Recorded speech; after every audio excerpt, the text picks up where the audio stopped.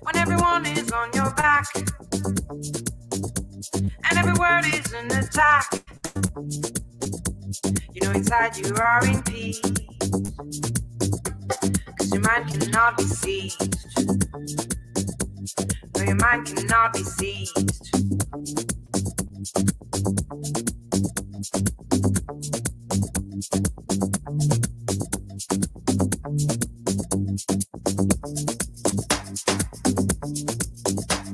If the challenge is too high,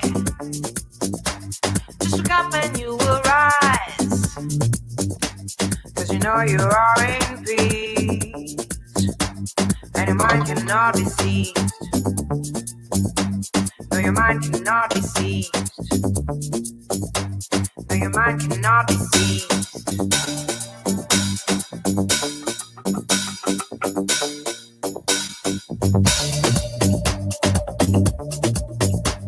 Inside you are in peace, and your mind cannot be seized. And your mind cannot be seized.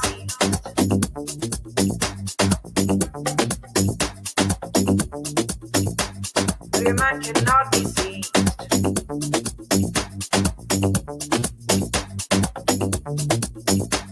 And your mind cannot be seized. And your mind cannot be seized.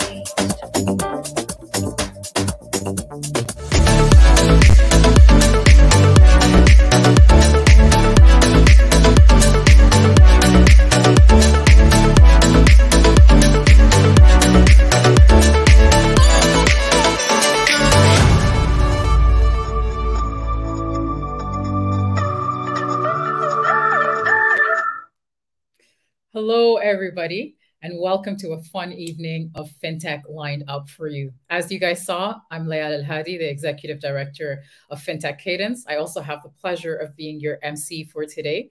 So make sure you guys get comfortable, sit back, grab a drink. We're ready to listen to some phenomenal pitches on cybersecurity and to meet 5 FinTechs that are helping Canadians and businesses tackle cyber threats. We have a full evening planned for you guys. We're going to be giving you guys a little bit of context about what's been going on. Hopefully you've been hearing about this for a few weeks now. And so we'd love to give you a little bit of a history, a little bit of a background of some of the experiences that the startups have gone through. Followed by that, we're going to be listening to startup pitches, which is why we imagine all of you guys are here with us today. As I mentioned, we have 5 startups that are going to be competing tonight. They're all doing some phenomenal work in the cybersecurity space. So you'll have a chance to hear from them directly and hear about the products and the businesses that they're building. Following their pitches, we're going to be doing some deliberation, but for our audience, we do have a special fireside chat hosted by our very own Elvis Swan, where we'll be having Michel Junot Katsuya join him so that he can talk a little bit about his experiences in cybersecurity.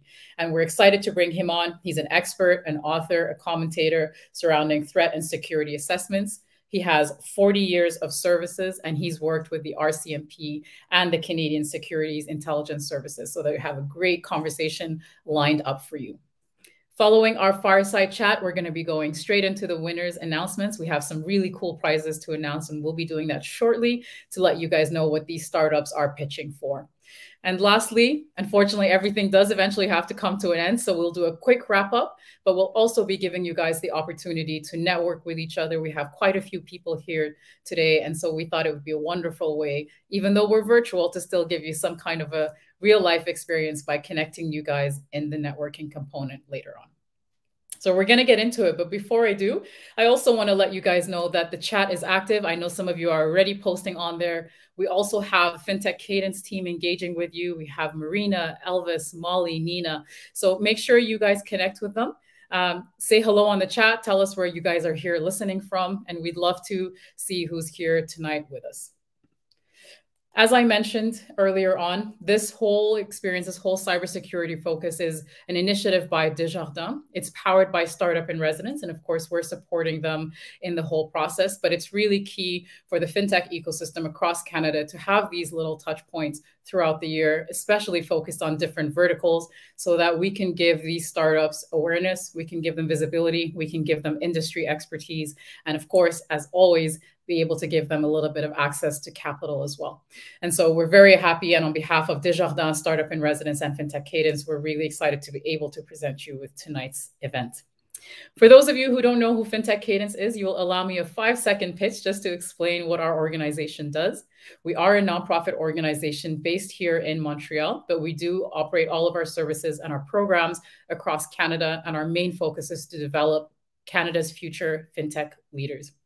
We do 3 main things. And the first thing is education around anything fintech. So if you are interested in fintech, if you are interested in learning more about the space, or if you are experienced in fintech and you want to contribute, then please connect with us. We do have a certificate coming up, so keep your eye on that.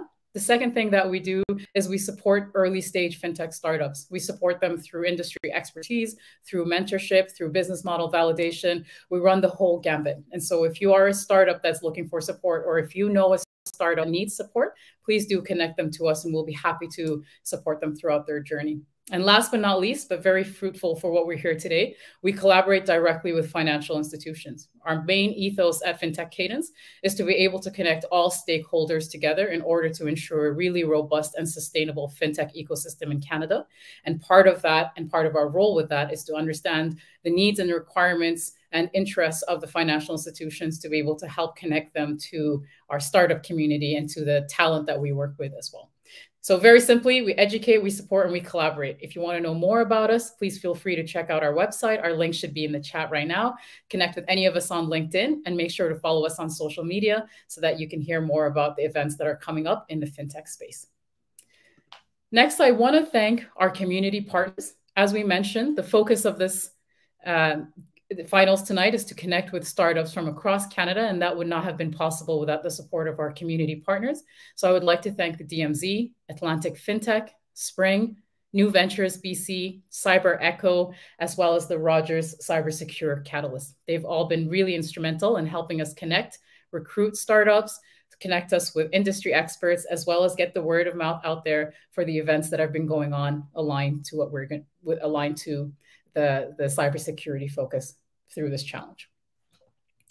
I did mention we wanted to give you a little bit of context as to what the startups have been going through. So of course, you guys are going to hear the startups tonight, but it's also really key that you know what they've been doing behind the scenes and what the lineup of startups has looked like. So just a very quick high-level stats for you guys. We did have a call for applications earlier on. We had a number of teams apply. From those teams, we were lucky to select 16 teams specifically, and they were representative of 4 different Canadian provinces: British Columbia, New Brunswick, Ontario, and Quebec. Now, I know I've mentioned this a couple of times. There are 5 startups that are pitching tonight, but the 16 startups that went through this whole process are incredibly exciting startups. And for those of you who are interested in fintech, who are interested in the cybersecurity space, we highly encourage you to look and check out the other 11 startups that you will not be hearing from today. We do think they're doing some really innovative things in the space, and we'll be sharing a link on the chat as well for more information on how you can find out about these startups.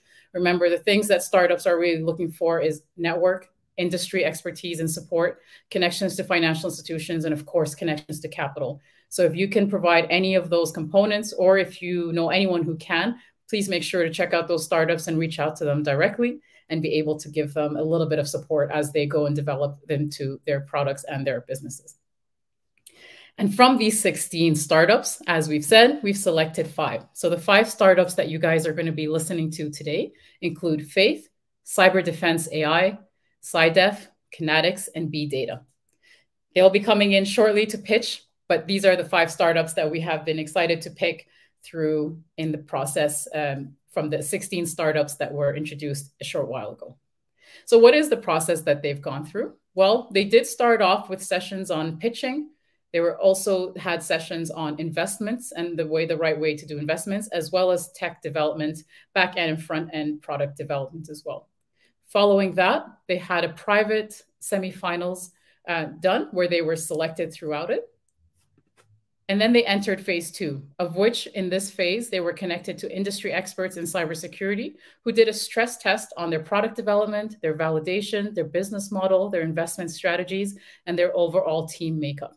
And so they've really gone through quite an amount of sessions and quite an amount of development to get them to where they are. And that's not to speak of all the work that they've been doing by themselves as they've built their businesses. We're now here with them in the finals. And what we expect once they're done, those who are selected in the top 3, 2 of which will be entered into the Startup in Residence program out of Desjardins, and 1 will be selected to enter the Fintech Cadence program. So quite an exciting journey, quite a lot of work that's been done in the back end. And let's see what they're going to be actually competing for tonight. First thing is first place prize. The first place prize is a $25,000 cash non-dilutive prize, followed by an admission to Startup in Residence program. And what's really interesting and really exciting is there's also a potential investment of up to $250,000. So we often in Fintech Cadence talk about the need to be able to support early stage startups with capital. This is a wonderful initiative by a Startup in Residence and Desjardins team where they're giving a potential investment there as well. So very exciting first place prize. The second place prize, equally as exciting, followed by a $15,000 non-dilutive cash prize, admission into Startup in Residence program, and the potential investment of $250,000. And last but not least, the third place prize wins a $5,000 non-dilutive cash prize and admission into Fintech Cadence's support program. So all very exciting stuff. You can see why they've been working really, really hard over the last few weeks. And now I'd love to introduce you to the judges that are going to be deliberating on who wins these prizes. We're lucky to have representatives from the following organizations: Desjardins, Rogers Cybersecurity Catalyst, Luge Capital, as well as the Startup in Residence team. And more specifically, I'd love to introduce you to the judges one by one. Our first is Paulin Chantereau, who is a Senior Director of Cybersecurity Strategy and Transformation out of Desjardins. We have Thomas Gagné, who is the Director of Corporate Development of FinTech at Desjardins. Laviva Mazhar, who is an Investment Associate out of Luge Capital. Mehdi Bakhti, who is a Business Expert Advisor of Innovation and Technologies for Desjardins. Eric Balduc, who is an Investment Manager at Venture Capital for Desjardins Capital. Sumit Bataille, who is a Director for Innovation and Policy at Rogers Cybersecurity Catalyst for Ryerson University, and also a partner for us throughout this process.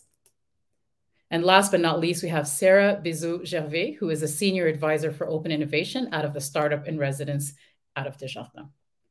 So you can see we have a full line of judges ready tonight to listen to the pitches, ready to listen to the teams, and I do not envy their job of selecting the top 3 teams out of these 5. But without further ado, I hope you guys are relaxed. I hope the teams are ready to go. Like I said, make sure you're still speaking to us on the chat. Let us know what you guys are thinking of the teams. Let us know what you're thinking of the pitches. And without further ado, I think it's now time to meet our 5 finalists. We're going to be starting off with Faith. So I'm going to be introducing the co-founder and CEO, Jonathan Gagné.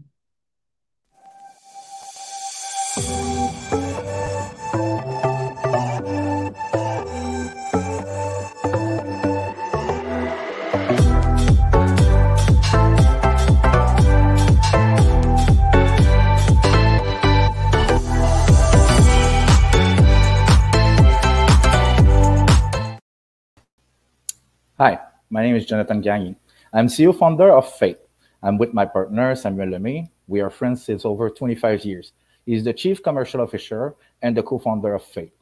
Me and Samuel joined our forces together in order to tackle one of the biggest problems, cybercrimes. Cybercrime is now the largest criminal industry that the earth ever saw. And it's not getting better, it's getting worse, and we're losing the battle. So that's why me and Samuel was trying to find a solution to it. And we have been surprised. There's a ton of solutions. There's a multi-factor authentication with the face recognition, with the fingerprinting, QR code, SMS, email that you click on. But I don't know if you're like me and Samuel, we are not fan of them. We don't like to use them, even if we're working into the cybersecurity industry. Based on Microsoft, there is only a poor adoption rate of 11% of the multi-factor authentication. This is the problem. That problem costs organization every year $6 trillion. So that's why me and Samuel tried to find a solution.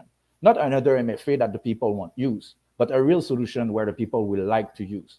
And we found it. We create a behavior biometric-based cybersecurity technology. It's a multi-factor authentication that we embed behind the scene. That's allow organization to enforce a 100% adoption rate, which solves the problem. It's totally frictionless. The user doesn't see anything, doesn't have to make any training, and is still protected. The beauty of it is this is continuous. So that means it's not only acting during the authentication, but it's acting during the whole session. Such as an example, if an employee is going to grab a coffee without logging off the computer, and another employee tried to use the computer, as soon as he will type on the keyboard, as soon as he will move the mouse, we're going to see that it doesn't have the same behavior biometry, and we're going to log off that user. Another example, with the trending of remote working, a lot of employees put their password over a Post-it and put the Post-it over their screen. But if there is a frustrated teenager or a jealous husband who put the hand on it, they can log in as an employee and the employer doesn't see anything.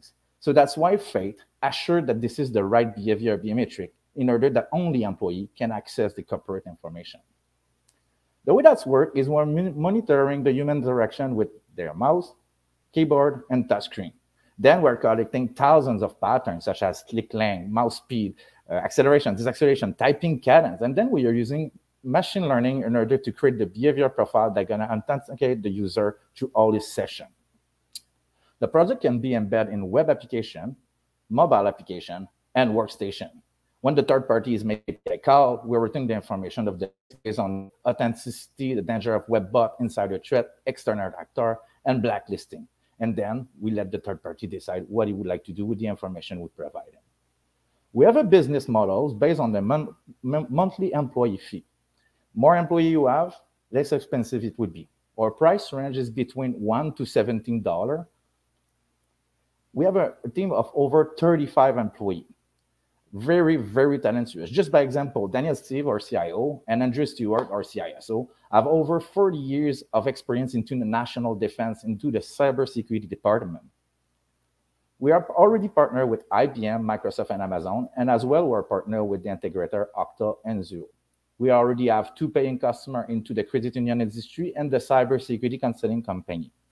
We have obviously a lot of traction from the national defense, from the video gaming industry, China, Korea, EA Games, from Canada Revenue Agency, Samsung, and so on. But in order to don't get spread all around, we decide to centralize our effort into the vertical of the fintech, which is the bank, credit union, and financial platform with their integrator.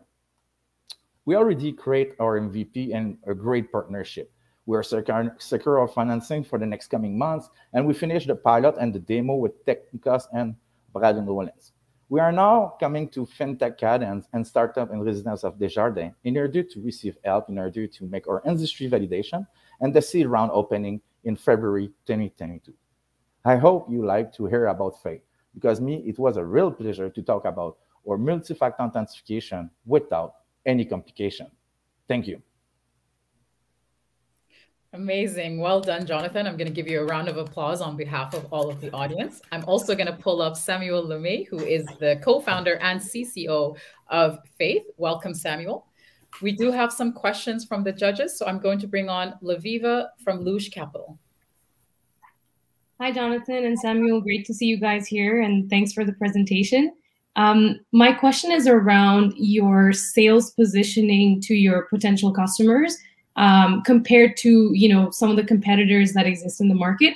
How do you position the solution kind of differently, and what would let you win those customers over some of the competitors that exist? So we build a solution, Laviva, in order to be able to embed in any IAM system already existing out there. So the other competitors you might compare to us are all the identity and access management service provider on which we want to be layered within the fabric of the ensemble of tools that they offer already to their clients. So obviously that would be just amazing to be able to work directly with corporations and banks like Desjardins, and that's the goal, and that's why we're here for. But obviously we don't see our competitors as real competitors. We just want to be allowing clients to have more visibility and have more techniques in order to prevent fraud. Amazing. Thank you very much, Laviva, for the question. I'm going to bring on Mehdi from Desjardins. Bonjour, messieurs. Question de geek, parce que ça me chicote. En tant que geek qui a aucun stress avec le biometrics, face, fingerprint recognition, question sous question. Je comprends que vous n'aimez pas, je comprends que l'adoption rate est plus faible. Comment est-ce que vous êtes capable d'expliquer ça à des huge corps qu'on va avoir plusieurs métriques différentes, que le fait que la personne change d'ordinateur ou de souris ou de façon d'opérer ces trucs, ça ne va pas biaiser les résultats? Puis deux, justement, puisque les cellulaires se retrouvent un petit peu partout, comment est-ce que vous opérez à travers des applications mobiles ou à travers l'utilisation qui est de plus en plus complète et totale des appareils mobiles? Je vous laisse parler. Donc, c'était une longue question. Merci, Mehdi. En fait, au niveau des métriques, on agit vraiment sur des points de contrôle qui sont dans le subconscient des utilisateurs. Donc, c'est un phénomène, c'est une technique qui est difficile à expliquer, qui est difficile à comprendre à la base. Tu n'es pas le seul là, qui ne comprend pas comment on réussit ça. Et c'est les capacités du machine learning et puis du AI qui vont nous permettre d'aller chercher ces points de données-là qui sont incompréhensibles pour l'humain, mais que la machine va être capable de traiter et va être capable d'ajouter dans les différentes techniques pour le traitement de ce multi-factor authentication-là. Jonathan, je ne sais pas si tu voulais ajouter quelque chose de très spécifique parce que la question était une question geek qui a été annoncée, donc je te laisse prendre le relais. Ben, les corporations viennent nous voir parce que présentement, leurs employés, ils font des plaintes comme quoi qu'ils n'aiment pas les multifactor authentication qu'ils utilisent. Avec le téléphone, des fois, ils n'aiment pas utiliser le téléphone, des fois, ils n'aiment pas utiliser tout le temps le email click, des fois, ils n'aiment pas le QR code. Des fois, il y a du monde qui n'aime pas tout simplement quand ils n'ont plus l'accès au satellite, ils ne peuvent plus faire l'authentification et recevoir le PIN code. Donc, nous, quand on arrive, on dit il n'y a aucune friction, il n'y a aucun training, il n'y a aucune complication. Lorsque la personne change d'ordinateur, souvent, elle va avoir la même biométrie, la même accélération, la même désaccélération, et nos machine learning sont capables de faire du scaling sur les modèles.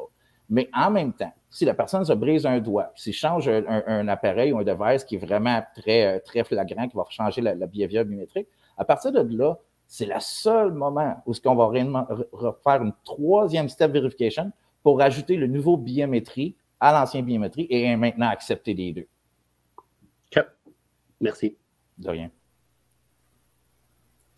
Thank you very much, Jonathan and Samuel. Mehdi, thank you very much for the question. Really appreciate it. Well done again to Team Faith for your pitch, for the Q&A. Good luck with the rest of the process. Thank you. Yaya. Bye-bye. Thank you, Laya. Bye-bye.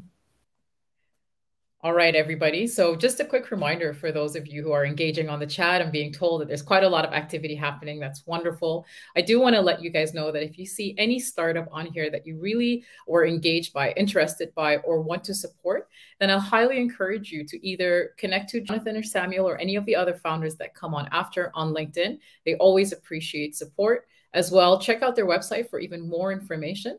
And if you or somebody else you know can support them in any way, remember network, mentorship, industry access, capital. Those are the things our startup needs. So make sure you're able to do that and connect with them to help support them throughout their process. With that being said, I would love to introduce Michael Nadeau, the next founder, who's co-founder and CTO of cyberdefense.ai.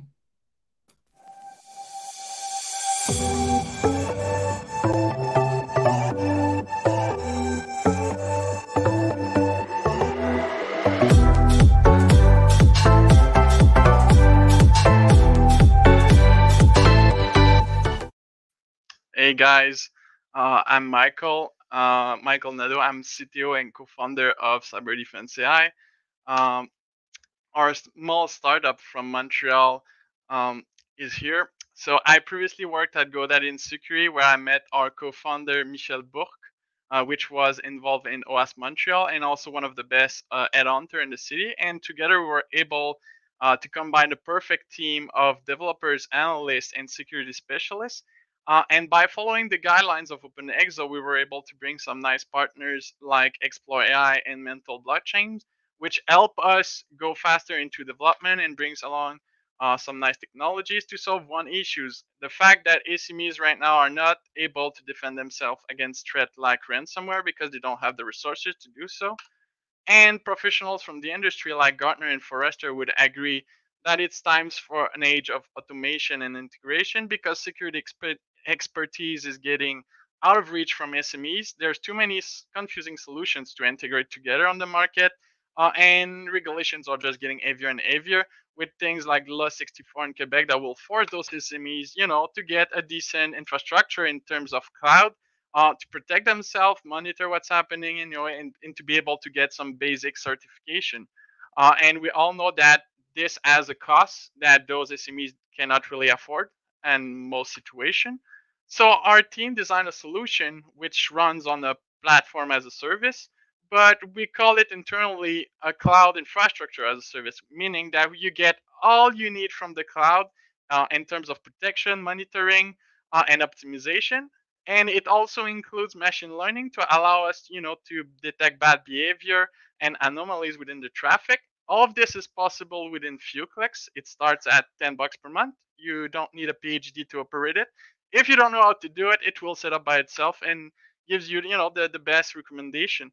And the benefits of using our cloud infrastructure gives you a better reputation online because you don't have to deal with defacing, spam, and malwares like ransomware. You get an easy compliance to sell online if you need to. You have a maintenance-free infrastructure, so you don't have to hire people to do so. And we're going to scale with you because we're designed to do so. It means that if you grow, we'll grow with you, basically.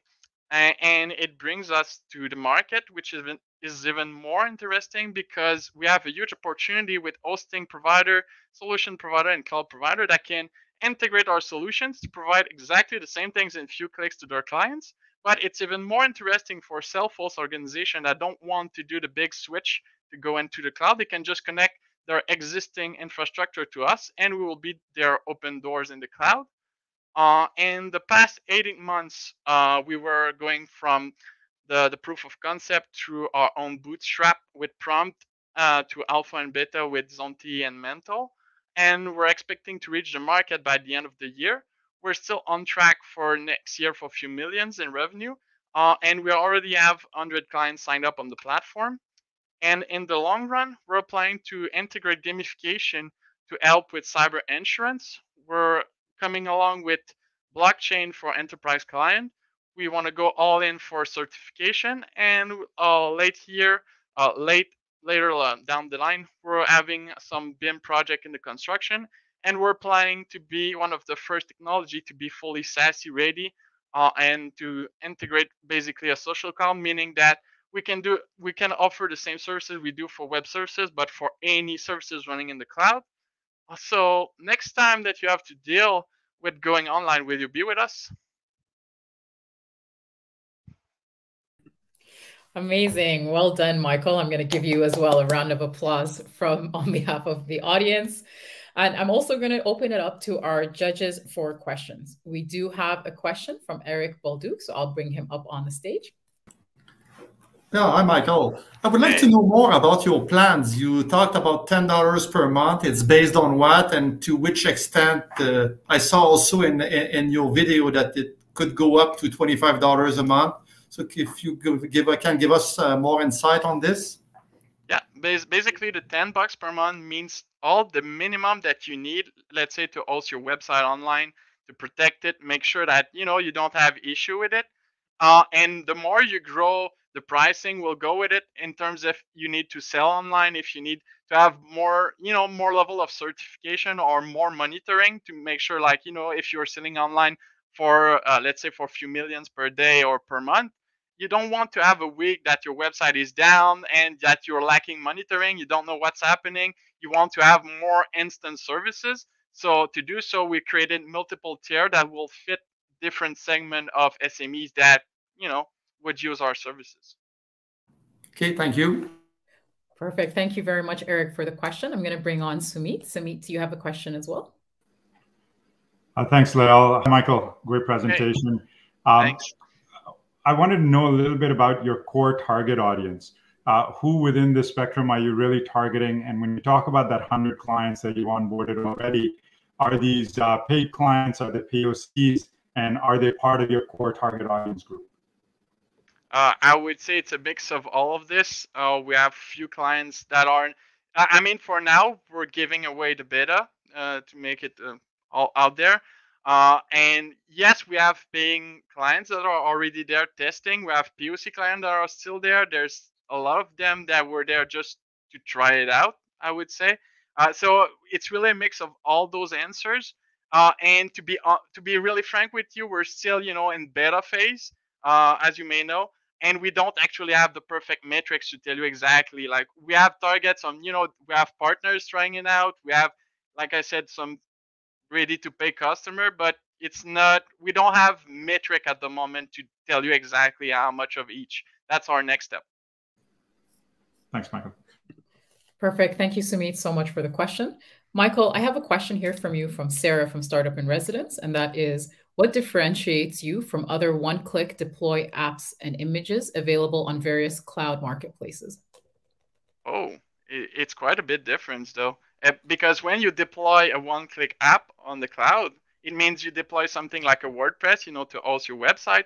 But in our case, it's all the things that goes on top of, being having a server running in the cloud. Is the fact that you have the protection, you have the scaling capabilities of handling bigger traffics, and you don't have to deal with all the other components, to survey, what's happening really with your server. That's the big difference, is the fact that it's two things that goes together. You need both to go online. It's not only you pay for a server and it's all magical, it's all happening for you. You need to have both, basically, to make it happen if you want to scale your business. Okay, that's wonderful, Michael. Thank you very much for that response. I'm going to bring on Paula from Desjardins with a question. Hi, Michael. Nice. Thank you for the presentation.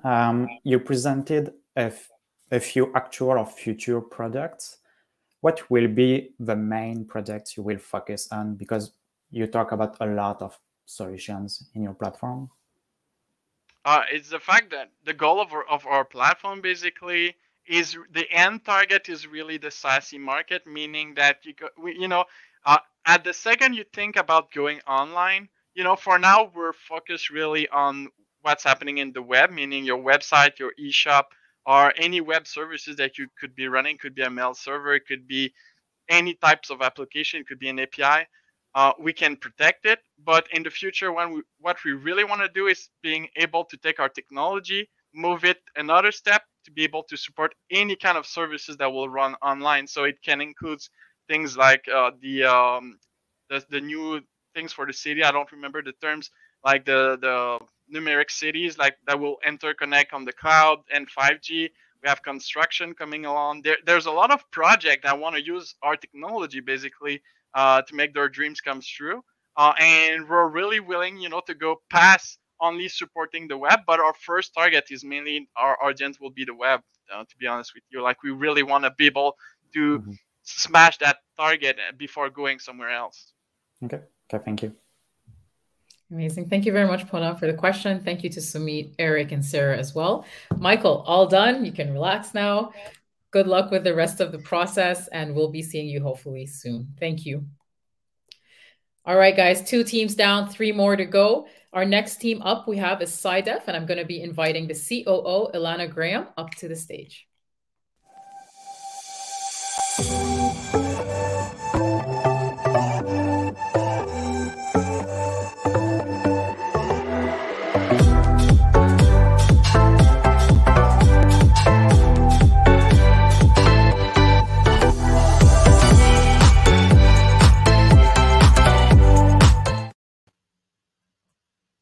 very much, everybody. We're CYDEF, and we defend small and medium-sized businesses against cyber attacks. We do it efficiently, with less time and less money spent. We mitigate a major organizational risk, the one that keeps leaders up at night, wondering if they are sufficiently protected. We've all seen the news headlines. Ransomware is on the rise. It is big business. Who are they targeting? 70% of attacks target small and medium-sized businesses. Why? Because we know that AV alone does not protect against all attacks. Threats can still snake their way through those protection layers. Your home is a perfect analogy for cybersecurity. Your windows and doors have locks to keep criminals out. And those are the protection layer tools: antivirus, spam filter, firewall. But how will you know if a criminal has evaded those defenses? You need video cameras to see what's happening inside. That is detection and response. And sadly, that is what many SMBs don't have. And why, yes, there are enterprise-grade detection and response solutions out there. They have lots of cyber experts on staff who focus on new criminal attack pathways, leveraging AI to intercept them. And typically, this results in some false positives or false negatives, depending on how the rules are applied. So with 40,000 new attacks a day, this translates into technology that is complex to operate and maintain. It requires cybersecurity experts, usually outsourced, which leads to a lot of money and time that SMBs take away from their core business activities. Our story starts here. Our team was frustrated with the time, effort, and cost of using these traditional tools. And our founding members, with 57 years of combined cyber expertise, yes, I counted, including 2 PhDs, we were absolutely convinced we could simplify the monitoring process, leveraging affordable cloud technology. And we chose to flip the security model around, because at CYDEF, we do not put our faith in criminals. We put our trust in math. We focus on classifying the good behavior, specifically application and process behavior analytics. It's a smaller list to maintain. Classifying good behavior on endpoints means that whatever is left over is new anomalous activity, and it gets investigated right away. And that makes CYDEF's security model a zero trust model. And we've wrapped that our technology as a managed detection and response service, and we call it Smart Monitor. It's easy to implement. It's a quick install of a light agent to collect key telemetry, no personally identifiable information. It means minimal ramp-up period, and there is no painful ongoing fine-tuning. It's turnkey. It delivers meaningful alerts, not hundreds of false positives that still need to be investigated. And the end result is a more efficient and effective solution. In fact, when you consider the ratio of analysts to devices monitored, we are 5 times more efficient. Our customers who have chosen us over the big hitters tell us we're more reliable. And we are saving those same customers over 80% in overhead costs, because their IT team does not need to monitor or maintain complex technology. And these are just a few of the meaningful alerts we provide our customers. We notify for things like policy violations. We're seeing a lot of crypto mining installations these days, right through to malware, ransomware, and espionage.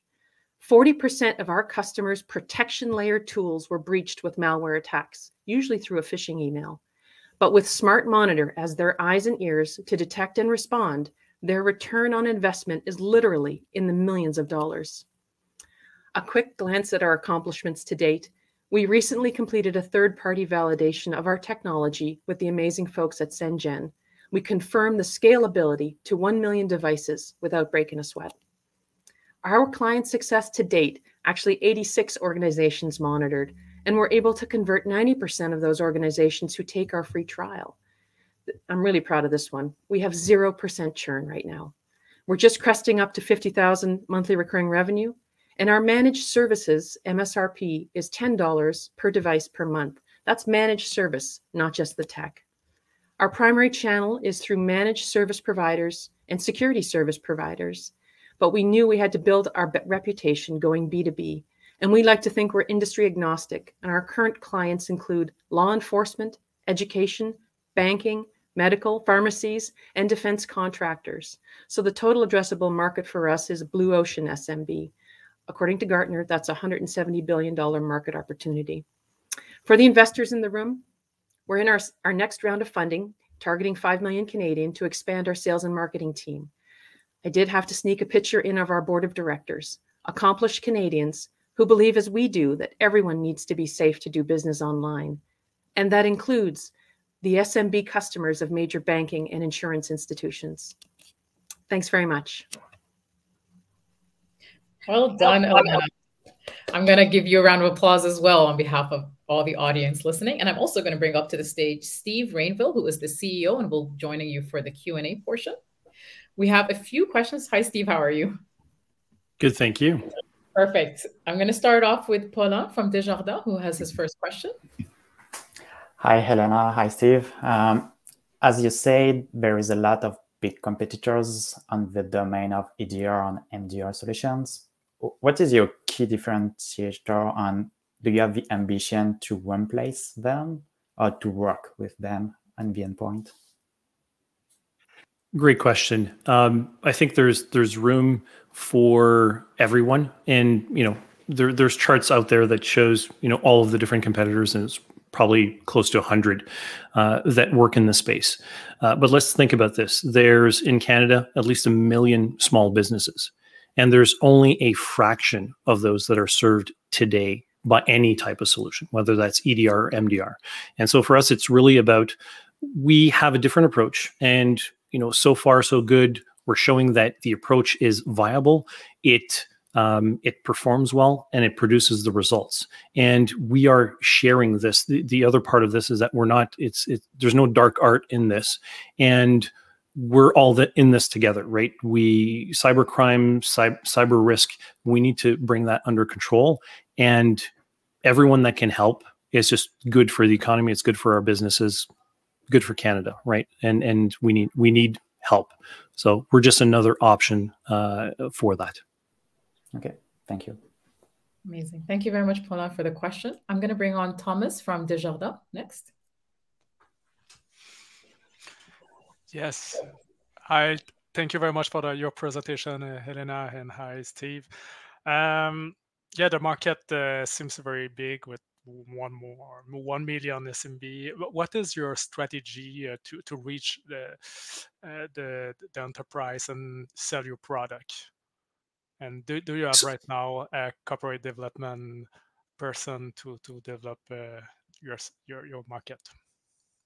We brought on, thanks for the question, and we have brought on a chief revenue officer, and working with our team, working with Ilana and myself to go to market, right? And as Ilana was mentioning, looking at more partnerships with service providers, whether they are in IT and they want to provide additional capabilities with cyber, looking at service providers that MSSPs specialize in cybersecurity.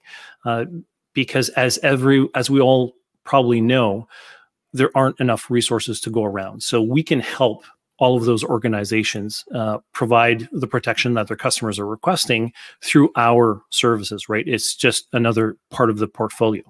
And the strategy here is, again, trials, prove it out, confirm, and we call them proof of values, and then work with those partners to say, instead of converting, and we are doing direct business to business sales, but obviously if we work with partners or service providers that have 50 or 100 customers, well, our objective obviously is to grow that partnership and convert and onboard all of those customers. And then we work through that and grow the channel and our base customers that way. Thank you, Steve. Perfect. Thank you very much, Thomas, for the question. Eric, I'm going to come to you next. Yes, thank you for the presentation. I was just wondering, your 85 current customers, were they through the SMB channel or through the EDR channel, or were they direct? And how long did they try your solution so far? Great question. Thanks, Eric. We have some customers that have started as, I'd qualify them as friends and family, right? Connections and people that we know. And some of them have been with us since we've had a viable product. So over 2 years that have worked with us, obviously doing the trial. We have some customers that go for a trial for 30 days. That's what we typically offer for everyone. Some are more comfortable with a bit more time through that, and we adapt that trial period. Really, where again, for us, is to reduce the friction and the pressure of, I need to make a change now, what's happening and whatnot. The other part is because through our trial, our statistics so far is that about 80% to 90% of the customers that we work with, we do find anomalies. And at least hopefully not all of those are, the starts of ransomware attack or espionage or whatnot, but it might be unwanted programs, as Delana was mentioning, crypto miners and the such. But we need to be deployed and present on different workstations, and sometimes that takes time. That's the other piece that we're learning as we're working with SMB customers, is that everyone is so busy that definitely cybersecurity isn't top of mind, and even taking the time to do a trial. So it's one thing to say you have a 30-day trial, and we'd love for that to be done in 30 days, but sometimes we do understand that needs to stretch out to maybe 60 days to complete the overall assessment. So we are flexible. Yeah. Perfect. Thank you very much, Eric, for the question. We're going to take one very last quick question from Mahdi at Desjardins. Yeah, quick question from me is special. So one, Ilana, solid, polished, poised pitch. It was extremely solid, a very good pitch. So my question was towards the scalability of the model. Ilana, you mentioned that the analyst ratio is lower, so automation would be higher. What I'm trying to figure out is how much effort is there to basically connect to all the platforms that you need to connect, and then basically deploy in all the new clients. How much effort is there, and how scalable is it? Thanks, Mehdi. And so how do we connect to the different platforms? So today we support Windows and Mac. It is an agent-based solution and service. So it's all about getting the license key, the registration key for the customers, and the piece of software. They can use their preferred deployment solution to get the technology on those different devices, or very small organization, they can just do the installation. We literally have a video on our channel that shows the installation takes a minute to get done. The way it was built as well to reconnect to our cloud service, we are working in Azure.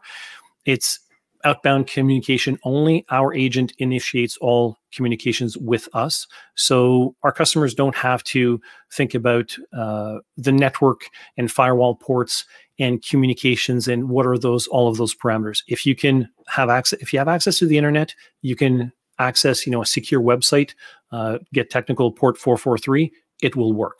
And we can even do response capabilities because the agent will check what does it need to respond to, and it initiates all of those communications. So the scaling, the deployment is rather quick that way. And then quickly to get to how do we scale and how do we support, it goes with the whole mindset that we have of computers should be used, and there are expected outcomes. The way we're using this website today, the way we're using Zoom or anything else, we know how it interacts with computers. Anything that's outside of that is an anomaly, and we should be investigating those. And that's exactly what we do. That's wonderful. Thank you so much, Steve. Mehdi, thank you very much for the question, as well to all of our judges. Well done, Ilana and Steve, as well, for the pitch and for the Q&A. We're seeing some really great engagement on the chat as well. So thank you guys very much, and good luck with the rest of the process.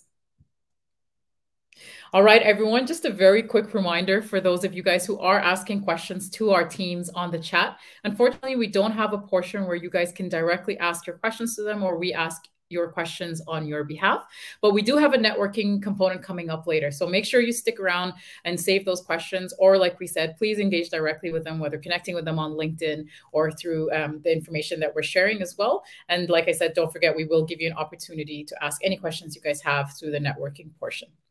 All right, guys, we are now down to the final two teams. I am really excited to invite onto the stage the founder and CEO of Conatix, David Lehert.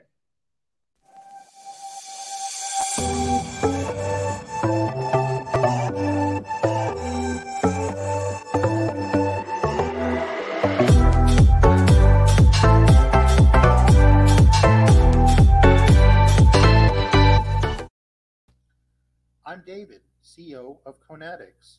Conatix detects ransomware vulnerabilities. When Invest Quebec and Montreal International recruited Conatix to come to Montreal from New York, we weren't sure. The whole FinTech Accelerator invited us, so we came, and then we stayed. The Ministry of Economy Cybersecurity program gave us $1 million plus R&D innovation matching grant, which made us feel even more welcome. Now the Desjardins Challenge provides a chance to prove that our massive, granular, unstructured data AI approach to cybersecurity monitoring and detection can work as well for ransomware as it does for insider fraud. For us, it's a chance to bring our presence and relationship with Montreal and its leading banks and companies to the next level. Our company started doing AI to work with massive unstructured text from the web. We pivoted to make a bigger impact and realized cybersecurity and ransomware detection is the place to do that. It's the fastest growing cybercrime.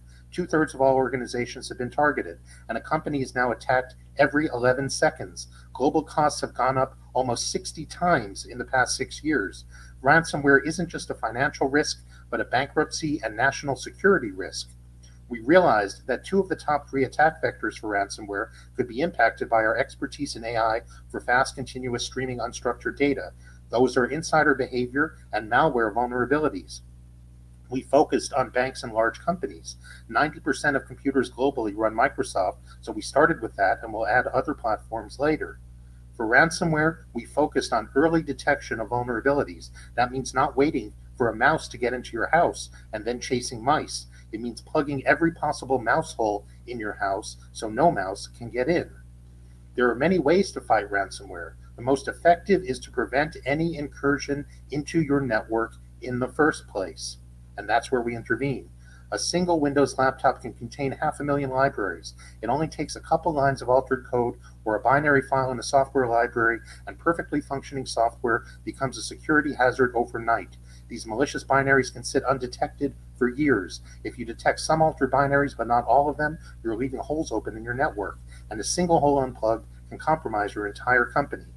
Existing tools don't delve down into abstract syntax trees in your software code or check line-by-line instructions for alterations. A single line of altered code in a binary can still damage your entire system while flying under the radar of your antivirus software.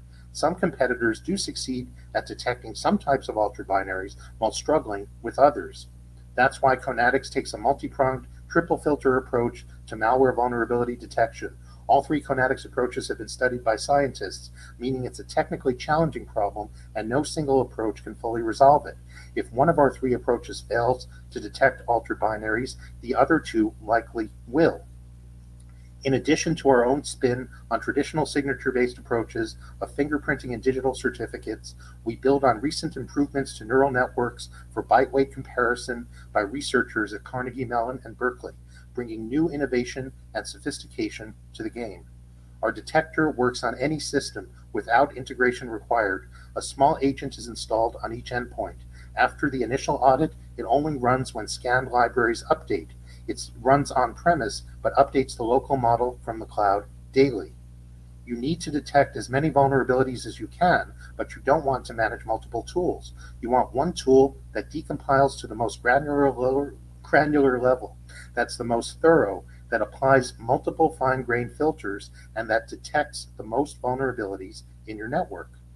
Any segment of the global cybersecurity market, as we know, that impacts ransomware detection or prevention is multi-billions with a compound annual growth rate of 15% or higher. But that's not why we do this. We do this for a safer and more secure world.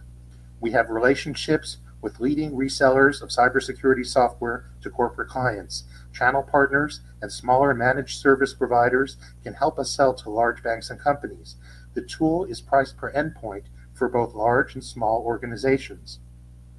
The Conatix team has won numerous international innovation awards for our work together. We pioneered AI for cybersecurity monitoring and detection, first for insider fraud, now for ransomware.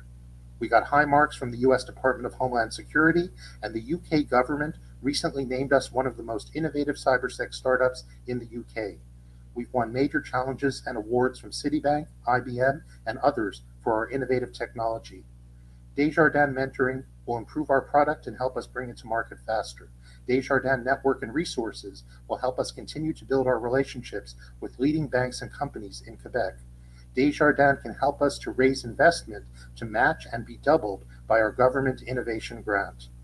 Conatix finds vulnerabilities in software that others don't, so ransomware can't get in. Thank you. Amazing, David. Well done. And on behalf of everybody, I'll give you a round of applause. We do have some questions lined up for you, but I'm going to quickly bring on your teammate from the tech team, Santosh, onto the screen as well. Welcome, Santosh. Thank you. Thank you.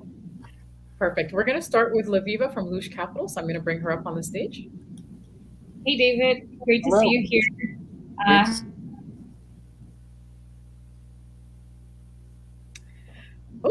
Looks like we have a bit of technical difficulties, so I apologize for that, David and Santosh. We'll come back to Laviva when everything is good on her end. In the meanwhile, I'm going to bring on Sumit. Hey, David. Hi, Santosh. Hi. Great presentation. Question for you. In your materials, you talked a little bit about a lot of banks currently have in-house solutions that they've deployed. Can you talk a little bit about what the adoption life cycle for your product looks like from a bank's perspective, especially in an environment that may be using a combination of new and legacy systems? Well, we made it as simple to install as possible, so you only need to install it on endpoints. And basically, we plan to do pilots and test it. We're just now at the testing stage. We're finishing the prototype, so I can't tell you from experience, but I can tell you that we plan to have them test it, and then they can adopt it as they like, endpoint by endpoint. So they could put it on a smaller scale and pilot it, and then they can expand. But it's not intrusive. And they can keep their other tools too. We don't mind. Thanks, David. Perfect. Thank you very much, Sumi, for the question. We're going to try one more time with Laviva. Hopefully everything is solved there. How's it? Can you hear me clearly, Laviva? I can hear you. Can you guys hear me? Yeah, perfect. I'm going to give you this floor now. Awesome, thanks. So I basically wanted to just understand the competitive landscape and how you guys are differentiating in your sales pitch. We detect all the vulnerabilities. We detect more than others do, and you need to detect as many as possible. It's as simply as that. If you leave one hole unplugged, you're in trouble. You need the most thorough tool available. And because we have a triple filter and we use AI in a more innovative way than others, we're going to detect more openings, more holes in your network than others, and that's what you need. So no other tool or combination, maybe all of them in combination, but maybe not, because they don't use as sophisticated an approach. So so we're going to detect more vulnerabilities. Thank you. Perfect. Amazing. Thank you very much, Laviva, for the question. And second time's the charm, apparently. Okay, we have one more question from Sarah from Startup in Residence, David. And the question is as follows. Where is your data coming from? You speak of libraries of binary files. Where do you get these, and how do you make sure they are thorough and up to date? We have our own databases, but Santosh, do you want to answer? Yeah, so we use the standard Windows system where we extract the 500,000 records and we extract each binary files, including their execution logic. That makes a difference. The execution logic, not just a program, the execution logic, and we keep against each files in the Windows in our database. So that's our main database. That will be a legitimate Windows file database. That's how we check whether the data is genuine or not. Yes. And again, eventually we'll expand to other platforms as well and get to those. Perfect. Well, David, Santosh, thank you guys very, very much. Well done on the pitch. Well done on the answers. Good luck with the rest of the process. Thank you so much. Thanks. All right, guys, I hope you're still feeling good, still have the same energy from when we first started. We have one more team left to go. And without further ado, I'm going to bring on Owen Wang, the co-founder and business lead of BDATA.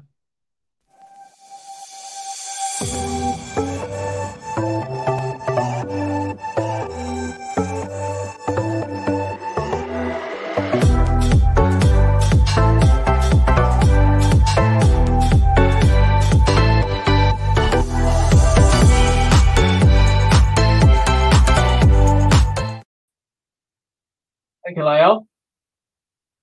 Fintech is a renowned equipment manufacturer specialized in gateway and point-of-sale device. The company was hit by a ransomware in November 2020. Fintech had to pay over $14 million in ransom to avoid the data from being released to the public. What happened to Fintech was not an anomaly. In fact, in March this year, Acer had to pay $50 million in ransom, and the Colonial Pipeline had to pay $5 million in ransom. And the incident also triggered an oil shortage across the United States. The trend is very clear. We're seeing an unprecedented increase in the severity and frequency of cyber attacks. It is estimated that in 2020, $1 trillion of damage was done by cyber attack worldwide. Now, BDATA has the solution to stop that trend. My name is Owen Wang. I'm the co-founder at BDATA. Using blockchain technology, BDATA has created a cybersecurity software for IoT, point of sales, and edge device. Our protocol protects data transactions, including point of sale device to server data transaction, machine to machine communication, and data in data management. Our software is called BIoT technology, which stands for Blockchain for IoT technology. The software can be installed on resource-limited devices. And this is how it works. Upon successful installations, the device information will be added to our blockchain. The ledger keeps the device parameter immutable to changes and distributes the registration information across all the nodes on the ledger. Any unauthorized changes to the digital or physical status of the machine will be rejected by our blockchain. What's unique about our technology is that we use multi-chain structure to handle traffic load. And each blockchain handles very specific tasks, such as authentication, device monitoring, and device control.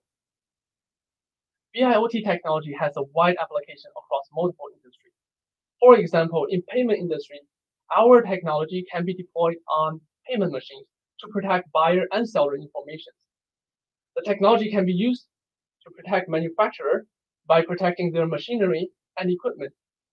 The technology also provides a traceable and transparent supply chain. In energy sector, our BIoT technology can be used to protect on-premise equipment, such as power grid and pipeline.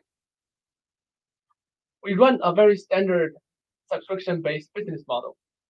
For each BIoT license, we charge $15 per month, and it is very typical for an average customer to purchase over 200 licenses for a project. Now, coming back to the story, later in 2020, we were approached by Fintech to deploy our technology on their product to help them and their customers to defend against future ransom attacks. That's how we got our first key customer and also partner. Now, we're also partnering with Intel, ASUS, Supermicro, and Amgrid. We have estimated that our technology will save these companies millions in ransom and operation loss due to cyber attacks. The market opportunity is tremendous. According to IBIS research, the market size of the cybersecurity worldwide is around $100 billion. North America accounts for $40 billion, and we estimated the total addressable market for BDATA is $16 billion. And our first small achievable goal is to reach $1 million sales in target in 2022.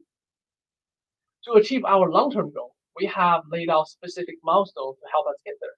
For example, this is our customer acquisition plan. We already have several key customers in our pipeline, including Amgrid, Fintech, ASUS, and Supermicro. And now we're targeting potential customers such as Desjardins, TD Banks, BMO, Acer, and Gigabyte. We are a team of professional engineers with average of 15 years of work experience. Our advisors are industry experts and executives from publicly traded companies. We are currently looking for funding to help us grow in terms of sales and marketing, and we're looking for a pilot project to help us showcase our technology. We have gained quite a bit of traction. We have won several awards, including Rogers 5G competitions, first place, Lion Slayer, second place, and we're winner of Ericsson Encore 5G program. And there's many more. Now, I would like to take this opportunity to thank you for watching, and we're open to any questions. Wonderful. Well done, Owen. Great pitch. You can relax now. The pitches are done for you guys. I'm going to bring up Sayed Bari, who is your co-founder and CEO of the company. How are you doing today, Sayed? Thank you very much. Perfect. All right. I'm going to open up the floor to questions, and we're going to start off with Paula from Desjardins. Hi, thank you for the presentation. Are you focusing only on securing IoT communication, or do you want to do securing all communication in a network for all devices like endpoints, servers, etc.? Yeah. So our technology is basically architecture agnostic and operating system agnostic. So we have deployed our technology on microprocessors, even on SIM card for the use case that we did for the TELUS. And we are basically, we have a very big market, but the way we are going to acquire the market is basically working through the device partnership and deploy our technology on the device. And as many devices as these partners sells, our technology gets sell through that. So our technology get pre-deployed on those devices. We have already launched one Intel NUC, which comes with our device, our technology pre-deployed on it, and companies can buy that through our partners channel. Okay, thank you. Perfect. Thank you very much, Paula, for the question. I'm going to bring up Sumit next. Hi, Saeed, Owen. Thanks very much for that. Just want to better understand your competitive landscape. As I understand, the landscape is quite lean in this space, but there's a couple of global players. Can you talk about some key differentiators for you guys with that product? Yeah, so there are very few competitors at this moment. So one of the competition that we have is in the US, and they basically only do single chain. So they do only the authentication of the device. We have the multi-chain, which means that we does the device authentication, intrusion detection, monitoring of the device, endpoint management. So our technology get deployed on the core of the device, and it reads the device log. So it provides the complete comprehensive intrusion detection monitoring happening on those devices. So our customers can basically remotely enable or disable the multiple ports on the device. They can manage the firewall settings using our technology. Our competitors are not there. They just provide only the device authentication portion. And to add on to that, that's from technical perspective, and from the business perspective, we have a strategic investor from Singapore, and they're helping us grow in the Southeast Asian region. We have a few key projects from Singapore and Bangladesh. So that's another way we can outcompete our competitors. Thanks, Owen. Thanks, Saeed. No problem. Perfect. Thank you very much, Sumit, for the question. We have one more question from the Startup and Residence team, Owen and Saeed, and that is, in the next 6 months, what do you imagine your biggest challenge is going to be? I think the next 6 months, our biggest challenge is to get more customers and get more, partners aligned with our technology. We understand it's a new approach that we are taking, and that's we need to promote through and get people excited about and use our technology. All right, perfect. Well, Owen, Saeed, with that, those are the questions we have for you from our judges. Thank you very much for your pitch. Thank you very much for your responses, and we wish you the best of luck with the rest of the process. Thank you. Thank you. Bye. Bye. All right. I'd like to take a moment to congratulate all 5 of our finalists. As you guys can imagine, this is not an easy process to go through, pitching live, having your Q&As, but they've all done a phenomenal job. And I'm looking at the chat and seeing that you guys mostly all agree with me. So I'm really happy to see that. I'd love to also take a second and let you guys know what's going to be coming up next. But before we do that, I would like to invite our judges at this moment to please proceed into the deliberation room. And if you have any challenge with that, please just note it down on the chat and we'll be able to better direct you. As the judges leave and go into the deliberation room, it does not mean that everything is over for you guys. We're going to give you a little bit of a break. You maybe grab a drink, check in on your pet, maybe do a quick bio break. But then we're going to get started with our special guest fireside chat. conducted by our very own Elvis Wong, and he'll be interviewing Michel Junot Katsuya. And for those of you who weren't able to hear us in the beginning, he is a phenomenal individual who has extraneous amount of experience in the threat and security assessment space. He's an expert, he's an author, and he's a commentator. He's also worked with the RCMP as well as the Canadian Security Intelligence Services. You do not want to miss this fireside chat. So grab a drink. We're going to be back shortly. I'm going to hand it over to Elvis very soon as well. And then we'll be back with the final announcements of the winners as well before we conclude for the evening with some networking. Have a wonderful fireside chat, and I'll be with you guys shortly.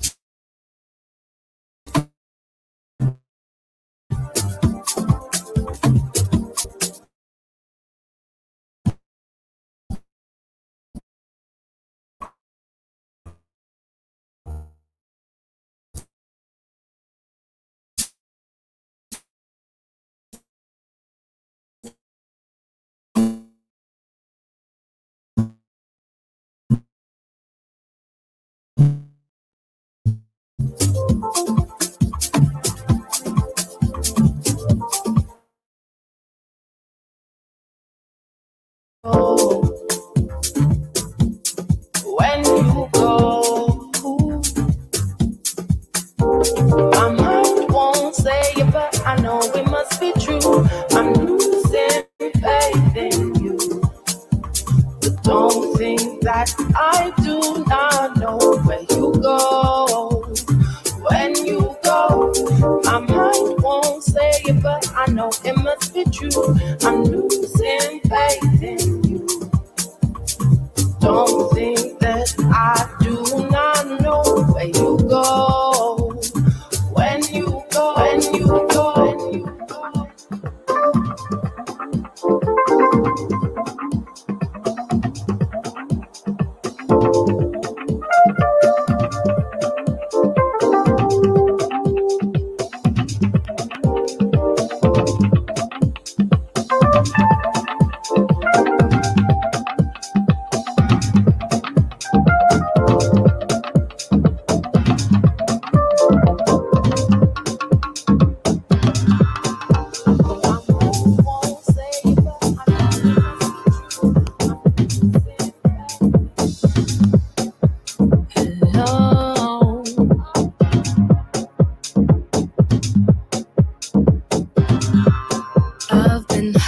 So many times.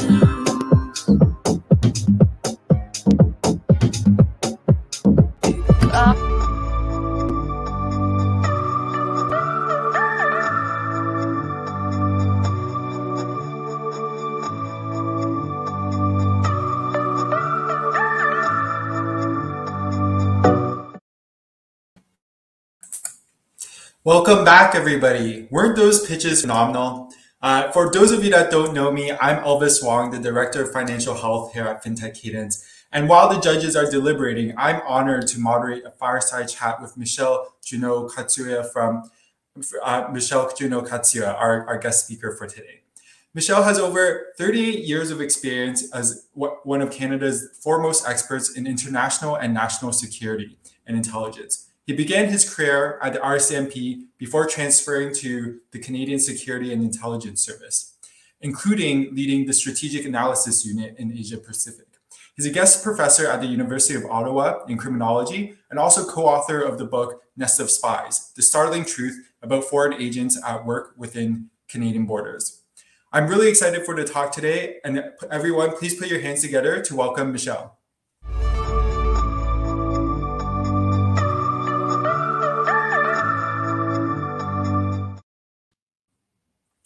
Hi, Michelle. Please welcome to our events. Hello, everybody. Great. Well, today, Michelle, I want to kick things off. We really wanted to hear about your experience around cybersecurity and really thinking about intelligence. And today we've talked a lot about cybersecurity threats and ransomware, and you've spent your career working in this space. And can you just help us understand a little bit more about the people that are actually behind these attacks and who are they and what their motivations are? Yeah, absolutely. What we need to understand is that with the end of the Cold War in 1990, with the collapse of Soviet Union, we basically moved from a military confrontation to an economic confrontation. At that time, basically the internet did not per se existed to the extent that we have it today, and we were not depending on the internet as much as we are today. So the cloud, all those things were like foreign words. But for intelligence services around the world, it was necessary now to start concentrating on improving national security through a healthy economy. So very rapidly, offensive services like the CIA or the former KGB or the Chinese, or etc., they focused on trying to steal information, to take information away, because they realized that it was strategic and gave them sort of a healthy national economy. And the internet appears at the end of the 90s. It started to be quite popular, definitely during the beginning of the 2000 years. And with that came the hackers, came also the people who started to exploit the weakness that existed within the system, and the ill-prepared users that we were all on the internet. Rapidly, people started to realize there were not only mischief that could be done, but money that could be done as well. So moving forward, coming to today, we basically realize that there is today basically 5 threat agents that are existing, that are 5 categories of threat that we need to take attention and pay attention to.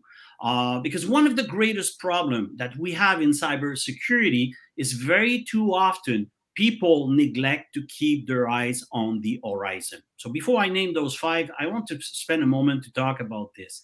People don't keep their eyes on the horizon sufficiently. And one of the problems is that in our industry, security is too often perceived as an expense. We do it because we have to do it. And the companies, they don't like to do that. It's an expense. And what is an expense in the private world? It's a sin. The first thing that needs to be cut as much as possible.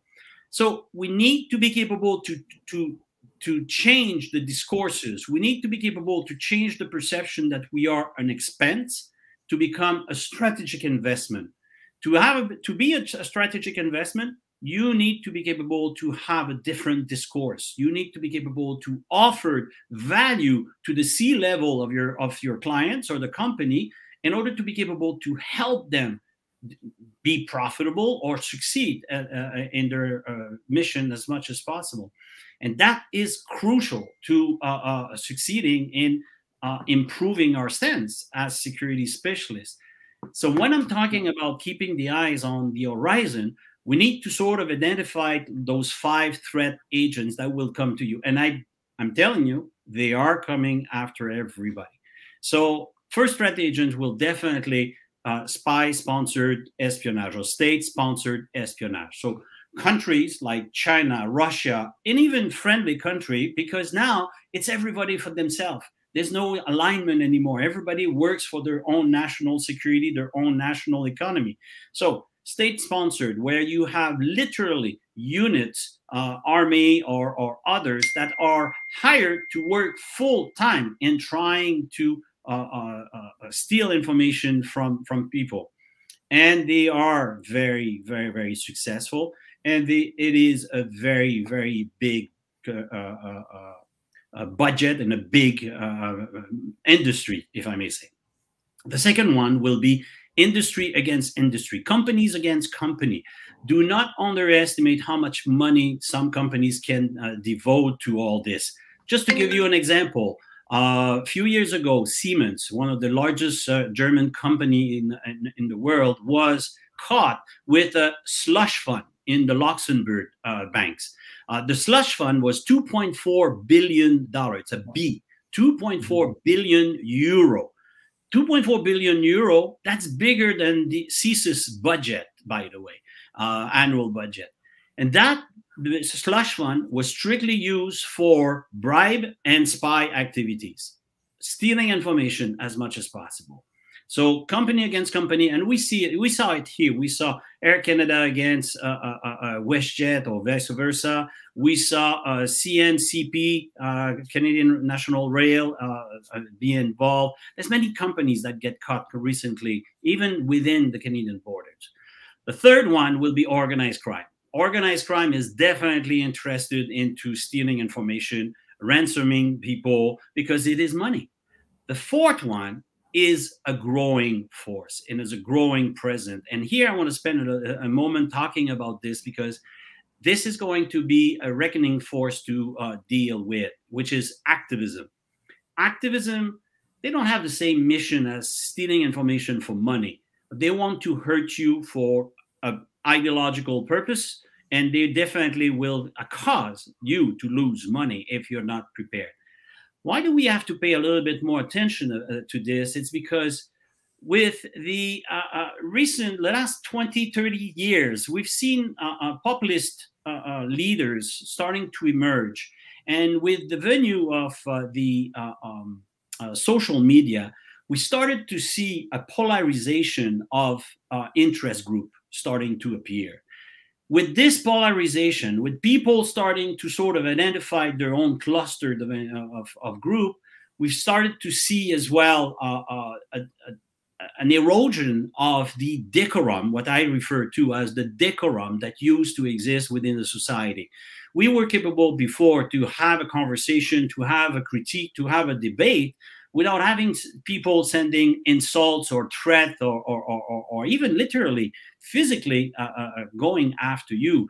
Now we have cyber bullies, we have all sort of intimidation that is taking place, and we're going to take more and more of this and see more and more of this. And if you didn't notice, in the last federal election, our federal parties have difficulties now to rally people. They have difficulties to sort of gather people because this polarization is taking place.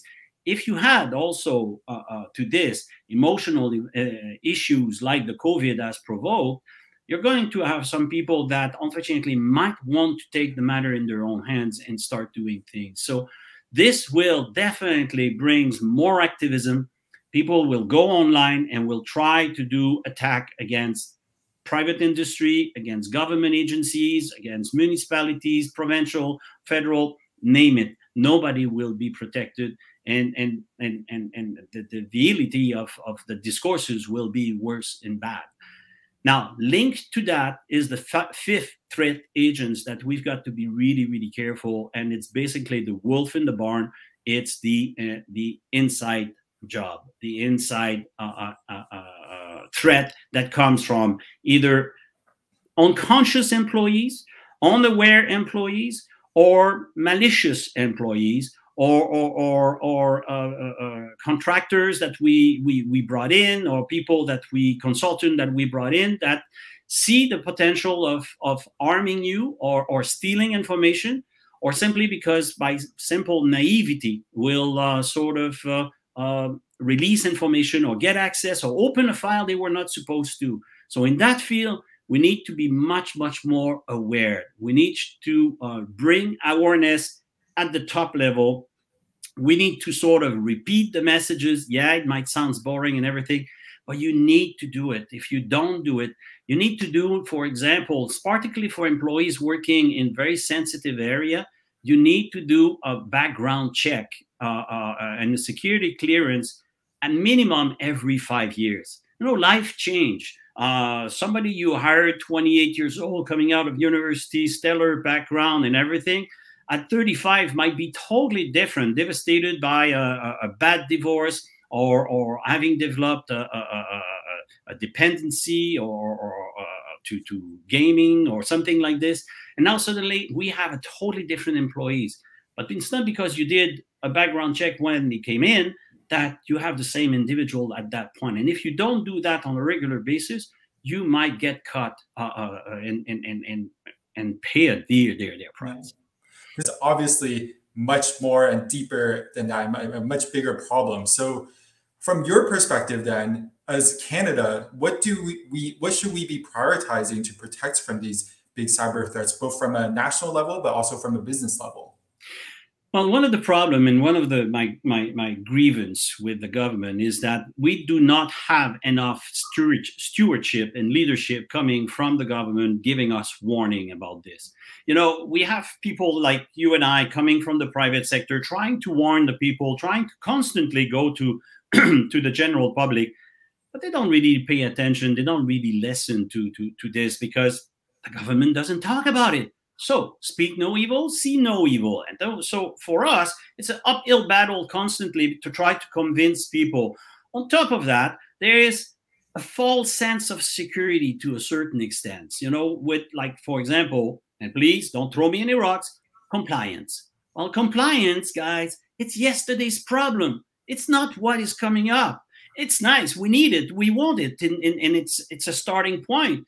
But don't stop there. And that's why I'm talking about keep your eyes on the horizon. If you're not capable to foresee what is coming up threat-wise, risk-wise, you're not doing your job. And I don't need your masturbation. I don't need your intellectual masturbation telling me that, oh, I know what I'm doing. I know. No. I need you to tell me exactly what I need to face. For that, you need to perform a good threat and risk assessment in your organization. How do you perform a good threat and risk assessment? Well, basically, there's a small formula that I've always employed that the C-levels understand very, very quickly. You know, threat to plus threat from equal vulnerability assessment. Easy. Threat to plus threat from equal vulnerability assessment. Threat to, what do you need to protect? Where are my family jewels that I need to protect in my organization? Now, 90% of security specialists with a little bit of experience, a little bit of brain activity will be capable to give you a decent assessment. You know, it's common sense. The problem is the second part, the threat from. 90% of the security world is not capable to give you a threat from because they're not trained to do the intelligence assessment that needs to be done in order to find out where the threat is coming. I might have something that is extremely important for me, but nobody cares. But there's something that I don't necessarily consider that important, but somebody cares for. We need to be able to assess that.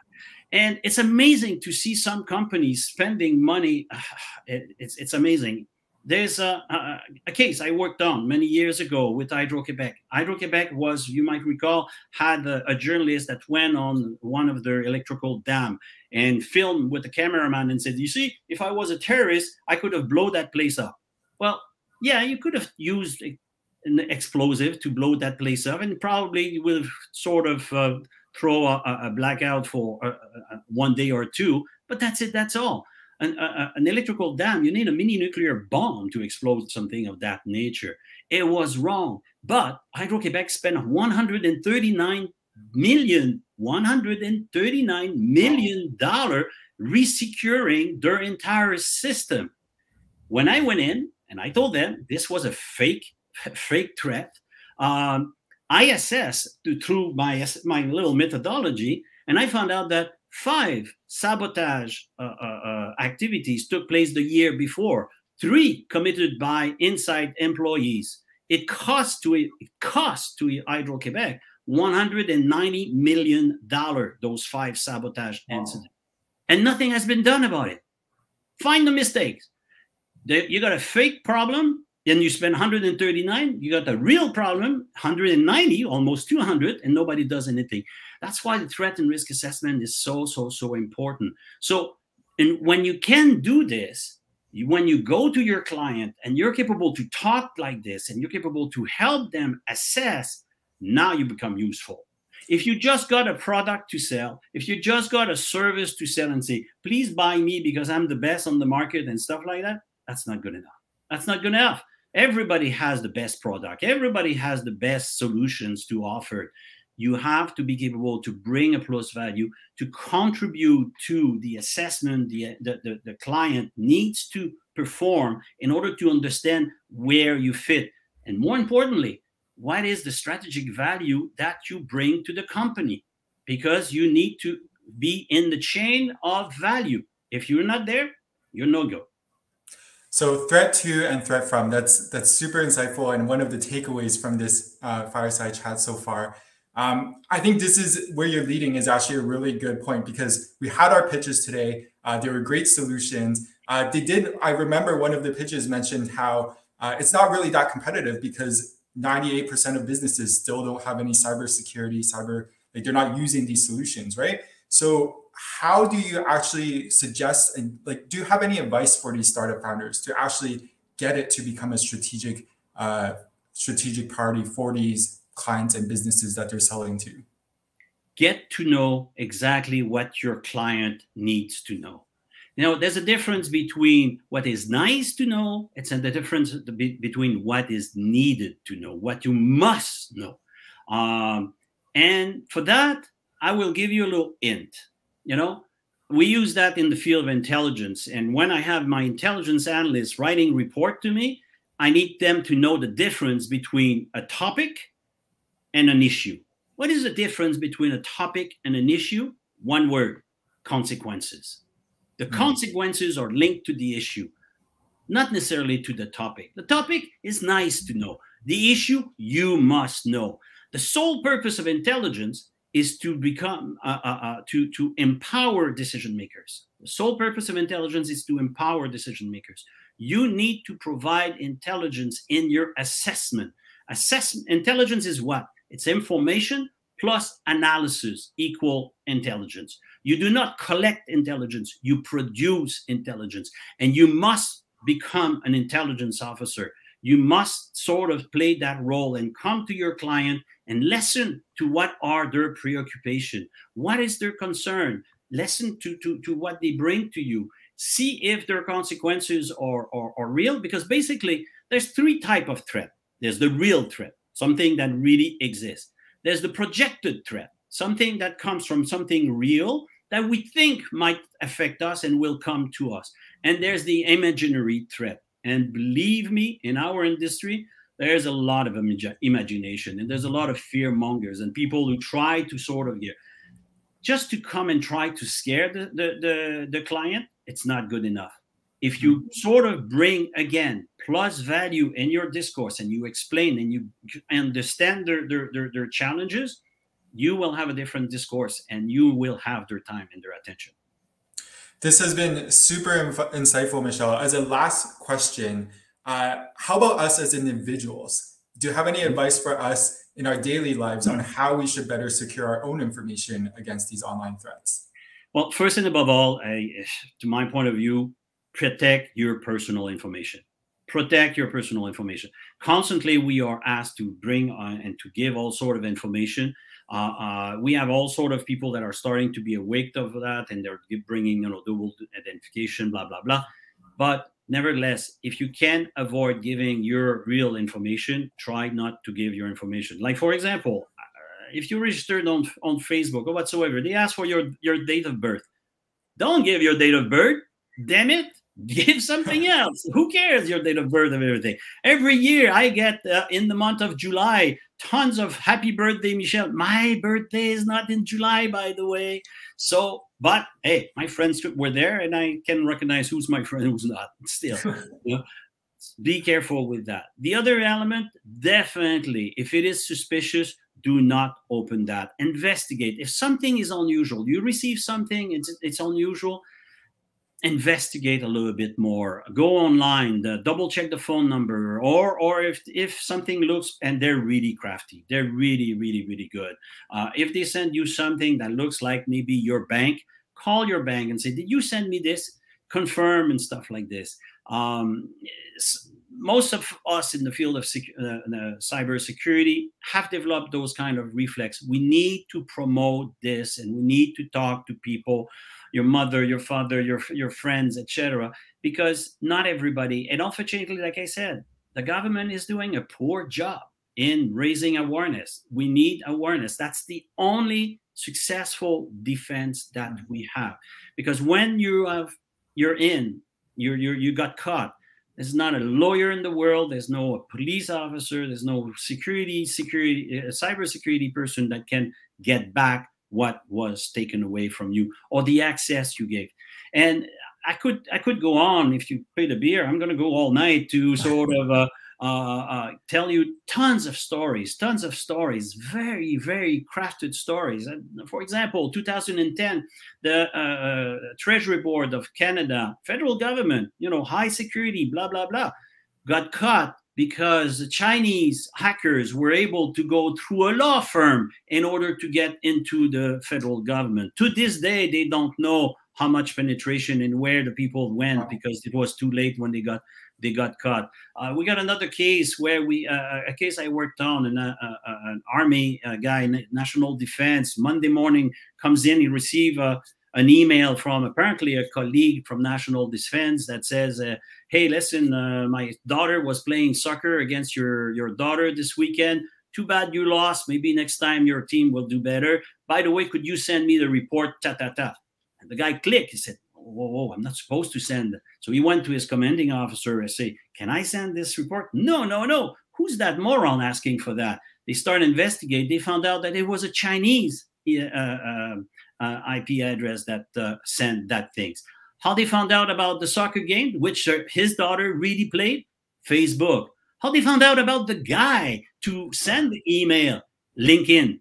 And by the way, note to everybody, when your employees have a very, very extended and detailed LinkedIn message, they're probably looking for another job. So be careful.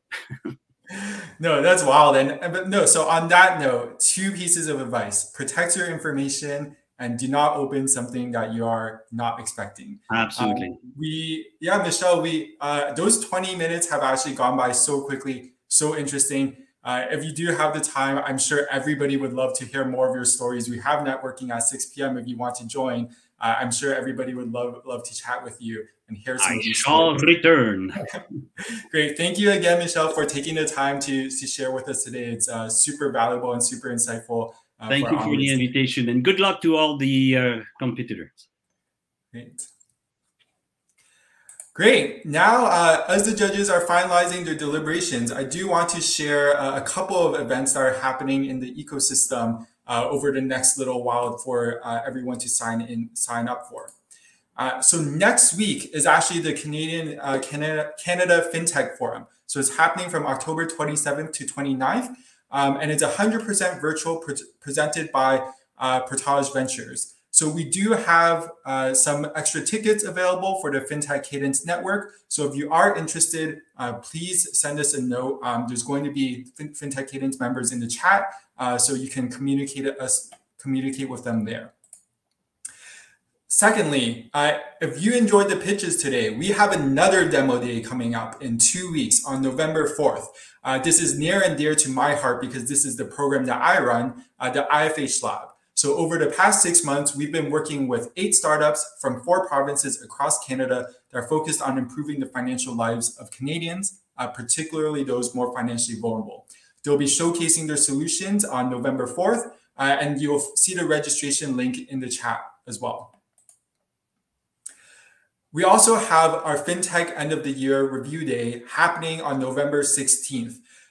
For the first time since COVID, we're actually going back in person for FinTech drinks. So we're going to be inviting a couple of amazing speakers to talk about what happened in fintech this past year here in Canada. So it's going to be hybrid. It's going to be both in person in Montreal plus virtual as well. And you'll be able to see details shortly and the registration as well in the chat.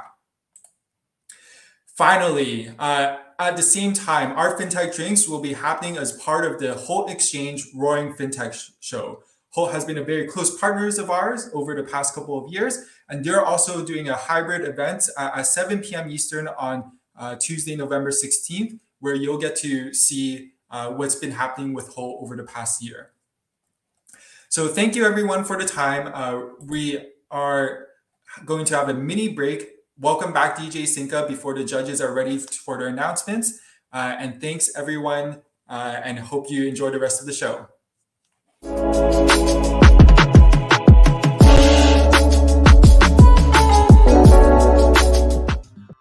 When I decided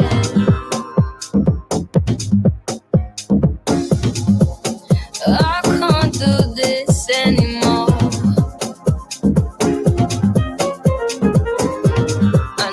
someone to hold me.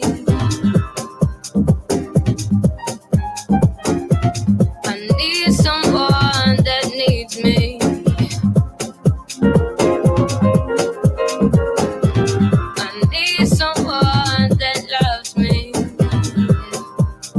You need me to get that shit together so we could get together. You need me to get that shit together so we could get together. You need me to.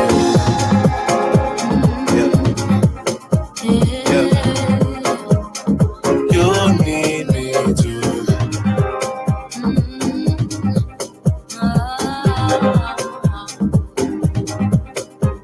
You know, we don't have to be dramatic, just romantic. Do all the little things that excites me. As your woman, give me a kiss goodnight. Over the phone, when you're working late, when you're out of town, tell me how much you need it,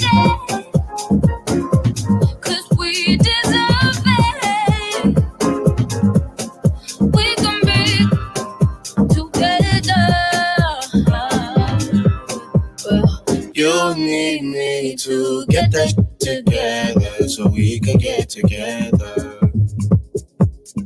You need me to get that shit together so we could get together. You need me to.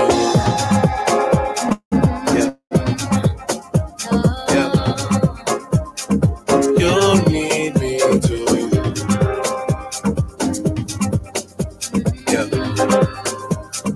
You need me to.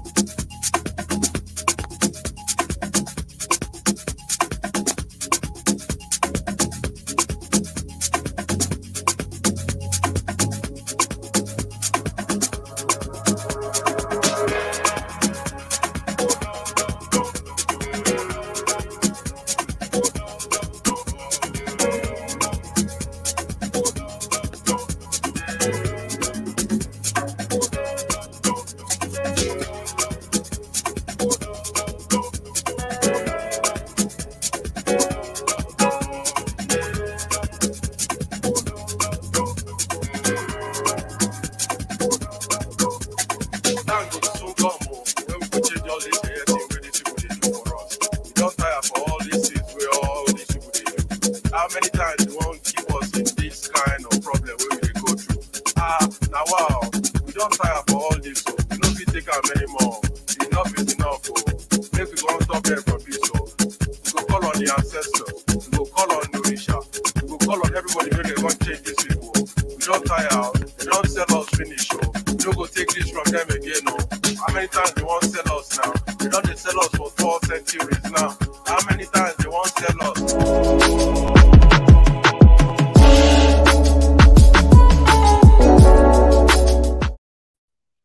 Hello, everybody. Welcome back. You get to see me again.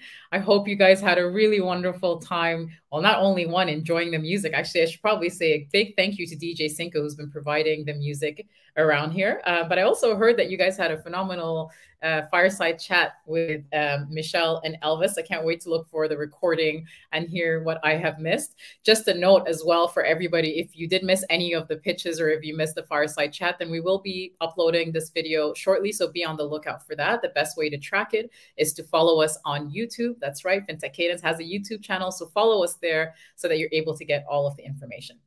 On our side, we had a very heated, very interesting judges' deliberation. We did decide who the top 3 are. So I am going to very warmly welcome onto the stage Paulin from Desjardins, who's going to be joining me as we announce the top 3 winners.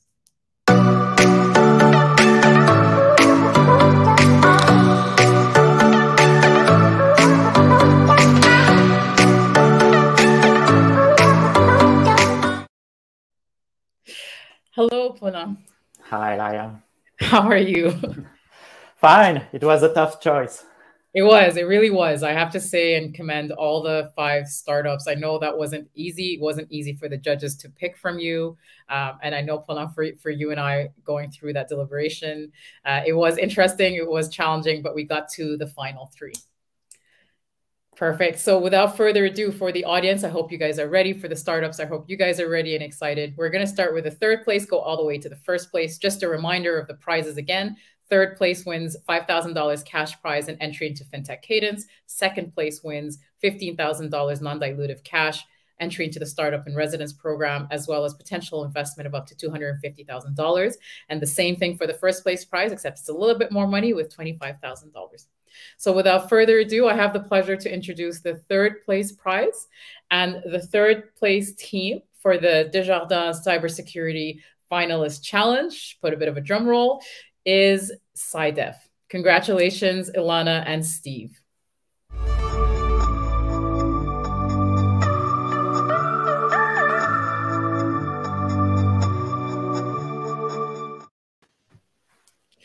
Hello, Steve. Hello, Ilana. Thank you very much. Yes, congratulations on 3rd place. Thank you. Yes, how are you guys feeling? Mentally exhausted, but really happy to be participating. and some great technologies that the team was listening to the pitches. Stiff competition, and congratulations to everybody. Absolutely wonderful. And sorry, Steve, did you want to jump in? I was going to say the same thing. Great technology, great pitches. I'm happy I wasn't one of the judges. So I'm pretty sure we would agree with that. But thank you guys very much. Congratulations on 3rd place prize, and we will be in touch very shortly. Thank you. Thank you. Thank you. Perfect, Paulin. For 2nd place and 1st place, I'll hand the mic over to you to make the announcement. Yeah, so 2nd place was a tough choice too. It was for BDATA.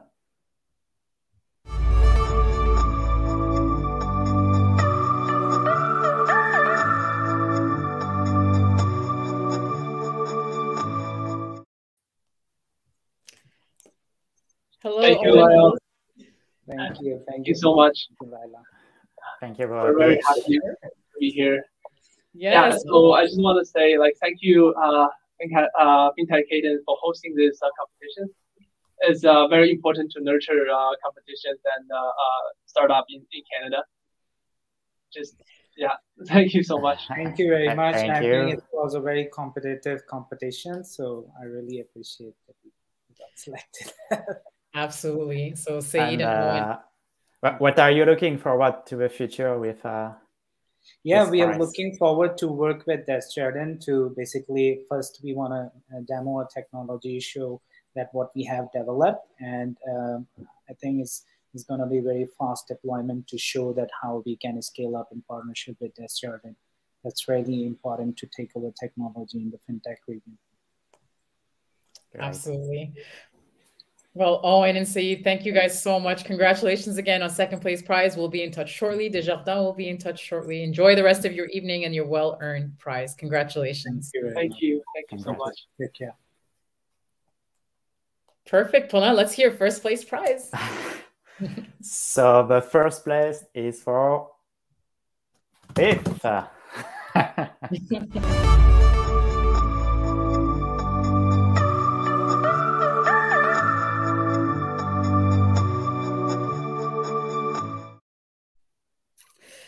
Well, hello, Jonathan and Samuel. Congratulations. Thank you. Thank you very much. Thank you very much. This is amazing. Thank you very much, guys. I understand you're paying for the after work with all this money. Thank you very much. And that was extremely pleasant, and I would say fun to do that experience with Fintech Cadence and all the whole team, the judge, everybody was so neat. Thank you very much, everybody. That was amazing.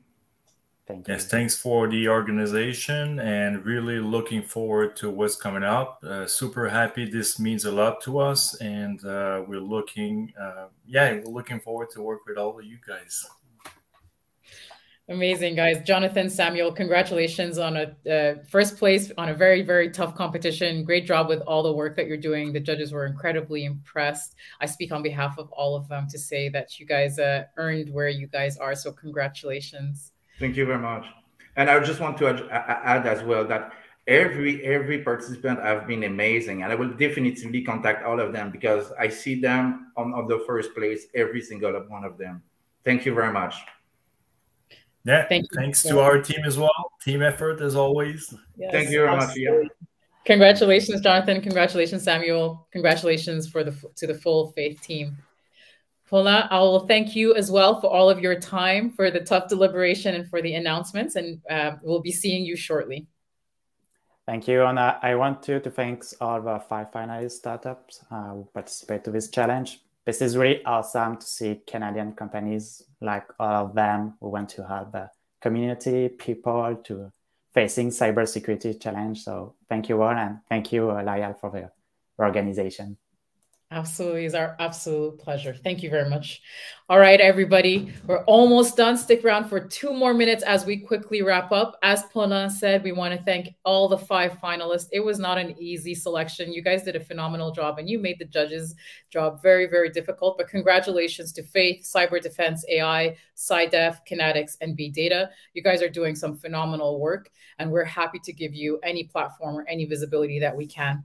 I do want to send a quick reminder again. I know I've said it a couple of times, but I think it's really key for any of our audience listening. If there is anything you can do to support these startups in any shape or form, remember network, mentorship, industry access, or capital, please reach out to them directly. We've been sharing their information on LinkedIn. Look for their website, stay informed of what they're doing. The only way a startup ecosystem works is when the whole community pulls together and provides access where possible. So please make sure that you guys do that. Take the time to support these teams. And as well, don't forget, there is a full roster of 16 other teams that are trying to tackle cybersecurity issues in Canada. So make sure you also take some time to check them out. I also very quickly want to thank the judges. I think ad nauseum at this point, we've said how difficult of a job they've had.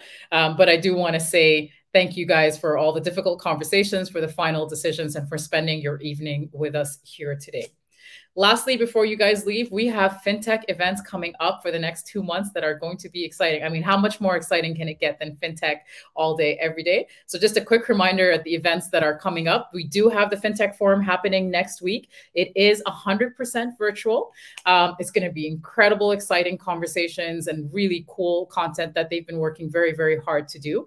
If you are a startup in our ecosystem that have gone through any of our programs, we do have free tickets. So please make sure you reach out to us. We'll send you the links to reach out to us on Slack excuse me, on the chat really quickly there. I'm getting my platforms confused. You have to excuse me. So make sure that you guys connect with us if you're a startup that has gone through any of our programs, and we can provide you with some free tickets for the FinTech Forum. As well, if you had fun today, you're going to have fun again on November 4th. We have a final demo day coming up for the Innovate Financial Health Lab. 4 provinces, 8 startups, all focusing on one thing, and that is improving the financial lives of Canadians. You do not want to miss this demo day. It's going to be incredibly exciting. And then partially last but not least, we're coming in person. We're going to have a chance to hang out again together physically. We had to wait 2 years to do it, but now we're back. We will have our final FinTech Drinks of the year in person in Montreal. For those of you who are not in the city, or for those of you who cannot attend, don't worry, it will be a hybrid event, so you can follow the content, you can follow the phenomenal speakers we have lined up online as well, but make sure you register for that. And this year, we're excited to do our final FinTech Drinks in partnership with Holt Accelerator. So make sure you also check out their event coming up, the Roaring FinTech Show, taking place on the same day as the FinTech Drinks, one after the other. So you do not have to compete to which FinTech event you want to go to. You get to go to all of them. With that being said, everybody, thank you so much for spending your evening with us, a wonderful Thursday with us, listening to some cybersecurity startups. Doesn't get more exciting than this, if you ask me. I will thank you guys again one more time. Thank you to the Startup in Residence team, Eric, Sarah, Niv. You guys have been phenomenal. I also want to thank our Fintech Cadence team that's been working really hard in the background. Gigi, Marina, Karina, Elvis, Molly, and Nina. Thank you guys very, very much. And to the full Desjardins team, thank you guys for allowing these kind of experiences to happen. And last but not least, thank you very much to our startups for pitching and participating in this. To our audience, have a wonderful evening. If you want to network, don't go anywhere. We're going to be opening up the networking right now. Make sure you get a chance to talk to other people, talk to the startups now that you've seen the results. And we hope to see you shortly. As you can see, lots of FinTech events coming up in person, if not virtually. Have a wonderful evening, everybody, and good night.